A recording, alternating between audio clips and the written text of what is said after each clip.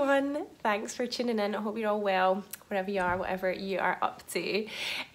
Today I am going to do a little bit of a different video from the kind of video that I've done before, and I want to give you a sort of tour or show you around the current window display that we have in the shop.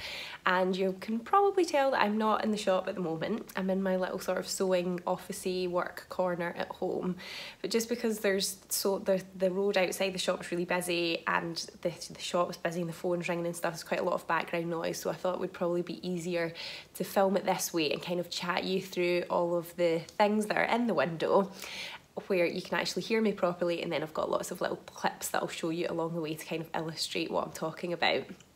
So our window displays are designed by Jo, who works in the shop. She's been with us for quite a few years now, and those of you that have ever made it to the shop will have probably met Jo at some point and know how lovely she is. Or if you've ordered from us online before, you might have had a little note from Jo. But she sort of curates and designs and puts together all of our window displays. She totally loves it. She's very, very good at it. She's meticulous and pays attention to detail is very good, and she thinks of all these really cool little things to do. So we always love the window displays that she puts together. We don't really have a kind of a very fixed thing of when we change the window, but obviously like when the seasons change, we change it. So I don't know, maybe like roughly every sort of 6 to 8 weeks. But at the moment we've kind of got a bit of an interim window that's in. So this is, if you're watching this video kind of into the future or later down the line, it is February 2018 at the moment, and we've kind of got this interim between sort of winter and spring window at the moment. It's kind of blue themed, and we've got a big spring one coming up in March. But yeah, it's a really lovely blue themed window at the moment. So this is what the shop looks like from outside, but it is very, very hard to capture the window from outside. I mean, I am by no means a professional photographer or camera woman or anything, but I just can't, the reflections are very hard to control. So I'm going to show you it from inside so that you can see it a little bit better. So when I filmed these videos in the shop this morning, it was really, really sunny, but you know, we have got a really big bay window in the shop and it does let a lot of light in, so I thought even though it's sunny and it's maybe hard to get all the balance of the lighting right, hopefully it conveys how lovely and sunny the shop actually is. But yeah, this is the window. We've got 3 mannequins in it at the moment, and I'm going to talk you through those outfits in a bit more detail and sort of give you some suggestions of fabrics that you could use to make the things that are in the window as well. But just to show you a bit more of the detail, so this is a sort of oversized tape measure that Jo made. It has made an appearance in a few windows just because we totally love it. A lot of people ask us where we got it, but Jo did make it. It's just made from calico, and she I think she stenciled on the numbers and just made it up that way. It looks really cool. And we've got these big scissors, and we've got chopping boards that have got holes drilled in them, and then wool woven through them so they look like big kind of giant buttons, and we've got some old sewing machines in there as well. So there's all those sort of nice touches to it as well, and Jo always tries to bring sort of some different height dimensions into the window too, because it is just a really big window and you have to kind of fill it.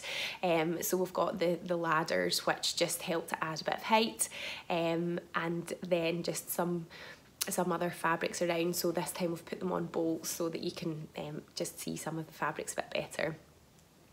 So yeah, that's the window sort of all encompassing. But if I sort of show you the outfits in a little bit more detail, because when I put pictures of it on Instagram, quite often a lot of you are interested in what the pattern is and what the fabric is and stuff, so I shall show you all of that now. I've also done a blog post which goes with this video, and it will have links to all of the patterns and the fabrics that I'm mentioning, so you can check that out if you want like more specifics on the fabrics and patterns. But the first garment, the first mannequin that I'll show you, this is on top. This mannequin is wearing the Liesl & Co Maritime knit top, and this is quite similar to the boat neck version of the Grainline Lark, if you've seen that, and that it's got set-in sleeves, and it's got that sort of wide neck to it, but the neckline on this one's finished off with a facing, so it's just a little bit different. And then on the bottom she is wearing the Pauline Alice Rosary skirt with the patch pockets on the front. So For the top, we don't actually have any of that particular fabric left because that sample was made a while ago, but we do have another few different options that are kind of similar, and they are stripy as well. We've got this one, which is a really nice kind of sturdy interlock jersey. It's like a double knit, and it's got a pinstripe in it as well, so it's navy with a white pinstripe. And then we've also got this luxury Ponte Roma, which is a black and white stripe as well, and again it's got a really nice structure and weight to it, so they would both be good for that top. And then for the Rosari, I don't know whether it's Rosary or Rosari, anyway, for the skirt, we've got that sort of deep indigo denim that we used for the sample.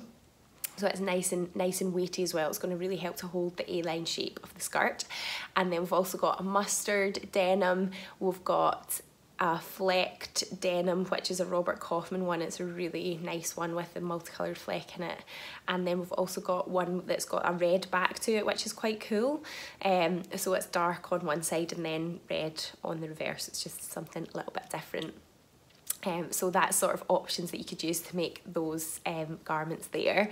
And then the next mannequin that I've got, this is the Liesl & Co gallery tunic, which unfortunately we are actually out of stock at the moment. We do have it on back order, so it will be back in again soon. But in a quite similar vein to it, in that it's, you know, it's quite loose and it's, you know, it's long, it's not really fitted. The Green Line Faro dress is quite similar. It's got the sleeve options as well. The Faro does have a centre front seam as opposed to the placket, which is what the gallery tunic's got, but in terms of their sort of general shape, they're quite similar.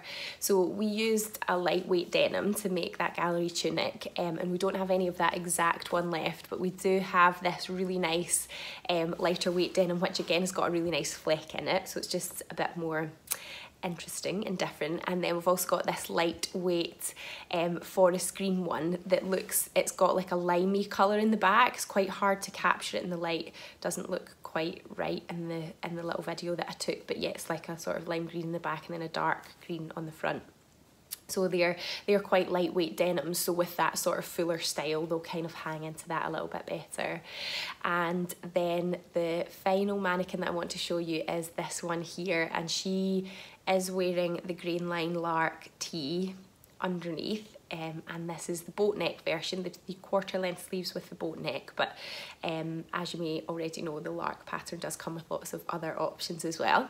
And then she's got the classic Tiddly and the Buttons Cleo on top in a lovely denim. So again, we don't have that exact denim left, but the denims that I showed you before for the Rosari skirt would also be really good for the Cleo as well. So you could use either of those, any one of those options that I gave for the Cleo too. And then for the Lark tee, again, we don't have that exact fabric left, but we do have some that are quite similar. So these ones are a loop back jersey. And they've got, it's a yarn dyed stripe, so the stripe's like woven into the fabric. So we've got it with navy and a mustard stripe, and then mustard with a navy stripe. And then we've also got one that is grey with a pink stripe, which is probably my favourite, and I've actually made a lark out of that, which is a sample for something else that we've got coming up in a few weeks. So I know that that fabric definitely works for a lark.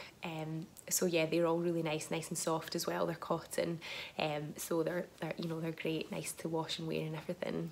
So yeah, that is my kind of summary of all the things that are in the window. And then I wanted to just kind of do a little bit of a tour around the shop as well, just so you can kind of see the rest of the shop. So we've got one of our fabric walls with the rail built in, and then we've got our units that hold all the rolls of fabric, and then we've got a new one built in the back corner. We've got our second big cutting table, which we've had for a while now. We really love having a new cutting table. And then we've got our pattern wall, which is great. I totally love how that looks. It just looks so colourful. The patterns look great on there. And then our other fabric wall as well. And yeah, as you can see, the sun is streaming in today. It's really lovely, sunny, bright day. And then more fabric in the middle of the shop as well. So thanks for tuning in, guys. I hope you found that useful. If you want to see more things around the shop, or you want, you know, just ask me if there's anything else you want to see in a bit more detail. But I hope you enjoyed that video. As I said, it's something a bit different that I thought I would try, just to give you a tour of the window for those of you that can't actually make it to the shop, and you can just get a bit of the shop as you sit at home.